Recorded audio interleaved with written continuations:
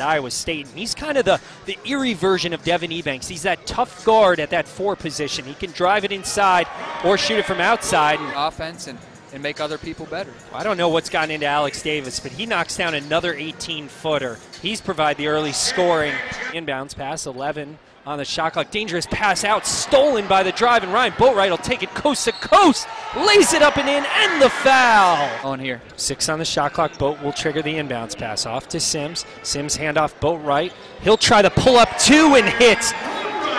Corsi kicks it back out Boatright. Boatright guarded by Appling. He'll try a pull-up 3, and he hits it. And the answer is yes. He's now got 13.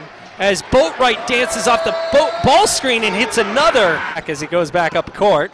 And Erie back within 4. Boatright knifes inside. Tough layup. Puts the English on it. Up and in. 3. Erie will run the other way. What a block there by Sam Thompson. As Alex Davis thought he had the layup. Thompson with the rejection results in a layup for Lorenzo Brown the other way. Boatright getting a ball screen from Holsey. 10 on the shot clock. He'll dance inside. Tries a wild layup, takes the contact and scores.